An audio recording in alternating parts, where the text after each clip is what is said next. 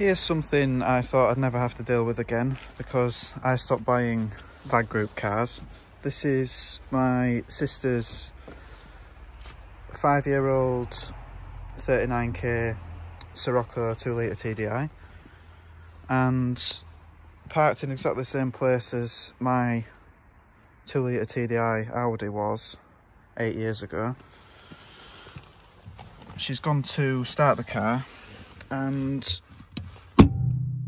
the pedal has just completely gone.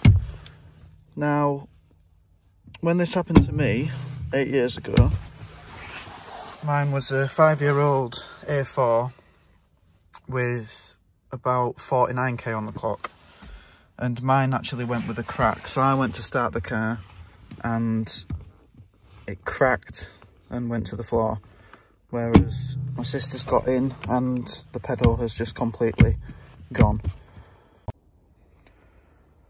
Now, lucky for my sister, I know what to do now. When this happened to me, I sent the car back to Audi and they insisted it needed a new clutch and flywheel.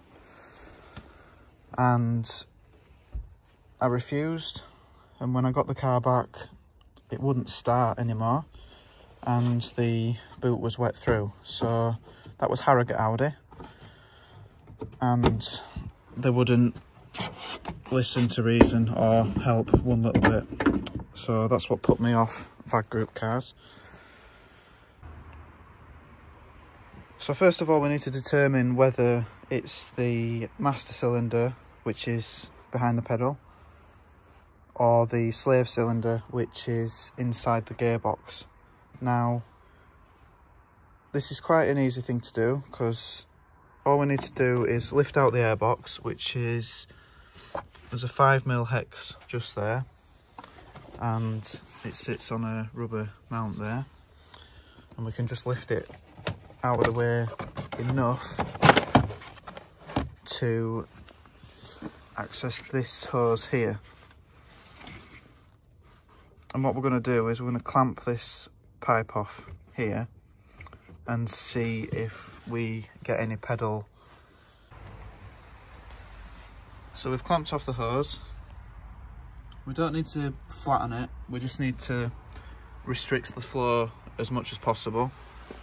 Just enough that if it were the slave cylinder at fault, we would now have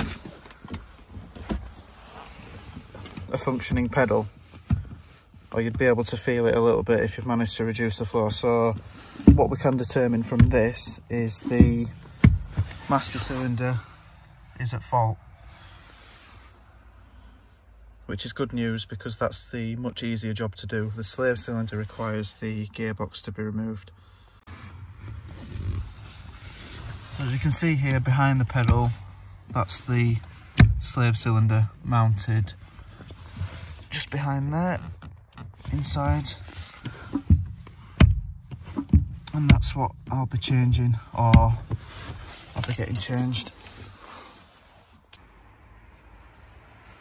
So what happened to me when this happened on my Audi, I got the car recovered from Harrogate Audi and then managed to get myself ripped off by my local garage at the time as well.